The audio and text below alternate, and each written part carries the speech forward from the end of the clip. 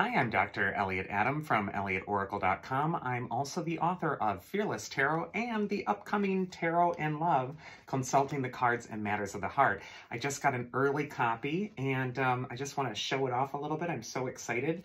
The Tarot and Love book actually goes through every archetype in the tarot, every major arcana card and court card, and tells you the personality traits of the person you're inquiring about and gives you some different ways to interpret a card in a love reading. So there's a section on new relationship, long-term relationship, the person's desires, intimacy, and also if you're seeking a relationship.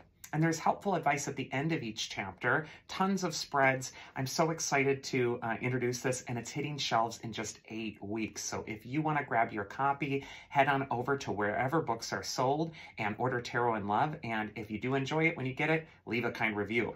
And that is the last of the plugging of my book. Now it's time for the Oracle reveal itself. So earlier today on Instagram, I placed up a photo of 3 different animals and asked you to use your intuition and ask yourself which animal's calling to you, because that animal has your message. And the animals were the elephant, the deer, and also the parrot.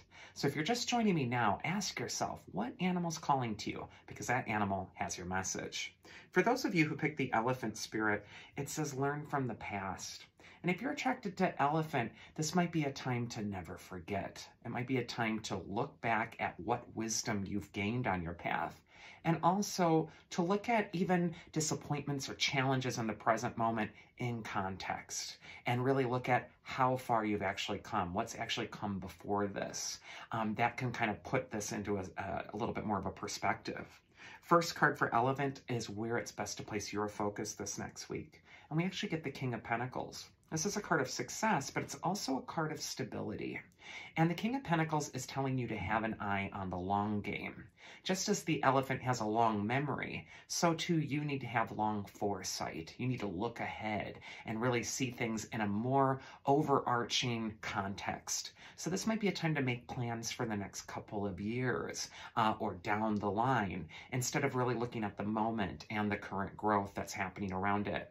And then the King of Pentacles also has to do with success in career, financial stability, or also planting the seeds and then tending the plants of your personal growth. And it's important that whatever you're working on right now, you're infusing it with love, positive energy, and tenacity. Second, we got advice from your inner wisdom. Another Pentacles card, the Ace of Pentacles. We have the first card of the Pentacle suit and the final card of the Pentacle suit. So what does that tell us? It's telling us that there is something that is being offered to you as an opportunity for the elephant, and you want to see it through to conclusion. This is also saying that you will succeed with whatever you're putting your mind to at this time. And finally, both of these cards, if you look them up online or in a lot of tarot books, they represent financial success, security, stability.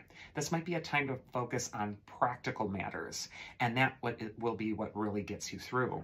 And then the mythic archetype that's going to help you is Chimera.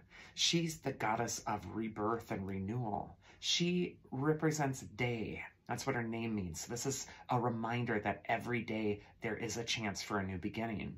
Every day you get to dust yourself off, get back in the ring, and really plant the seeds to future goals.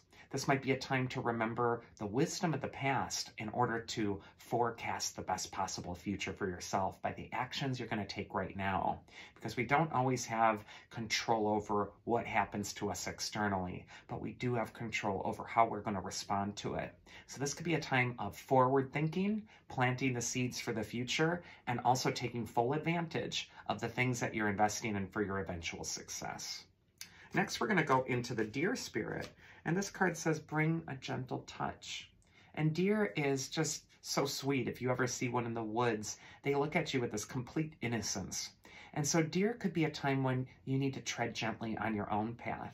You might also want to let gentleness be the answer instead of forcing something or raging to make something happen. The deer is telling you, just take that gentle approach. It just takes a little touch and you can change hearts and minds.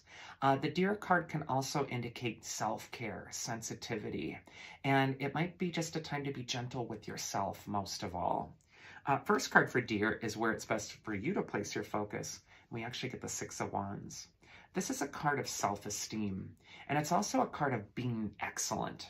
It's time for you to rise above. The figure on the Six of Wands is crowned with the laurel leaves, and he's in a parade, and most of the people are cheering for him, and he's really dignified. He's like, yeah, I'm owning it. I totally bring this. This is what makes me excellent. And this might be a time as well for you where you're not buckling to external pressures, but you're really getting back to what makes you shine, what makes you excellent. It might also be an important time to promote yourself, promote your work, or also to really feel proud of your own accomplishments at this time. The figure on the Six of Wands doesn't need the parade to cheer him on. He doesn't need their validation. He's not even looking at them.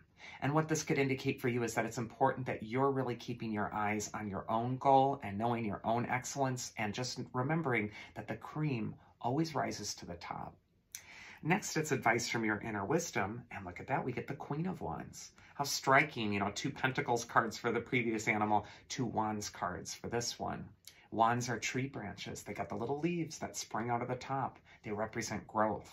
And 2 cards in the wand suit here that really nail home the message of confidence. Confidence is going to be your guide for the dear people this next week. It's so important that you're really believing in yourself. You're really stepping up. You're also taking space. You're letting your voice be heard. Queen of Wands can also just indicate calling attention to yourself. She's the star of the tarot. She is the actress of the tarot. So this could be a time, again, when you're putting on a show or when you're attracting the right sort of attention to you. And the mythic archetype that's going to help you with that is actually Bellerophon. And if you look at the bottom of this card, it says humility.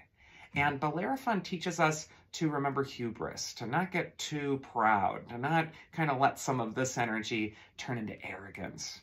So there's this fine line between confidence, but then also conceit. And this might be a time when you're still humble about what makes you excellent. You're still bringing that gentle, dear spirit to whatever it is you're trying to call attention to in yourself. And it's coming from that genuine place. And then finally, we have the Parrot spirit. And this card says, watch your words. And Parrot is the mimic of the animal kingdom. It just repeats what's told to it. So this might be a time of being very conscious of what you're being fed by society, by messaging, by social media even. And don't just go on automatic, but really be conscious of what words you're saying. There is so much toxicity out there with what people spew out of their mouth, and it just poisons the well. And Parrot could be telling you to be very mindful of what messages you're bringing through, because the words that we say are carried on the winds. They reverberate for longer than just the moment we say them. They have an impact. First card for Parrot is where it's best for you to place your focus. And we have a strategy card. And the strategy card of the Seven of Swords could say that Parrot needs to be strategic about what they're speaking about, what they're calling attention to. This could also be a time when you're being strategic about your own plans, what you're articulating to others, what you want them to understand about what you're bringing. So I just feel like this is going to be a time of being very mindful for Parrot, very thoughtful of what's coming next, what you're declaring about yourself. Next, we got advice from your inner wisdom. And we get the Knight of Pentacles, which can sometimes indicate a bit of frustration. There's something that's stalled. It's not moving forward as quickly as you would like it to. The Knight of Pentacles is on that horse that isn't moving forward at this time. And yet, even though he's before those brown fields, there is growth that's happening beneath the surface. So I feel like there's some sort of a long-term strategy, might even be taking lemons and making lemonade out of it, or trying to alter a situation in order to benefit you in some way. That might appear stuck, but maybe there's a way that you can approach it with your voice in order to benefit you down the road. And then finally, we have the mythic archetype that's going to help the Parrot, and we got Poseidon, the earth shaker. He's called that in ancient Greek, enosigae. It means shaker of the earth. He brings earthquakes. He can bring shocking things sometimes, disruptions. And yet he is a very healing archetype because he gets you back in touch with that element of water, your deeper feelings. So it's time to be patient with what's shaking in your own life. Listen, be mindful, and before reacting to what's shaking, instead be thoughtful and be strategic with what words you're going to declare for yourself moving forward. And that is this week's Oracle. I do hope you enjoyed it. If you did, you can always check me out at elliotoracle.com. Also, pre-order Tarot in Love, and I hope to see you again next time. Do take care.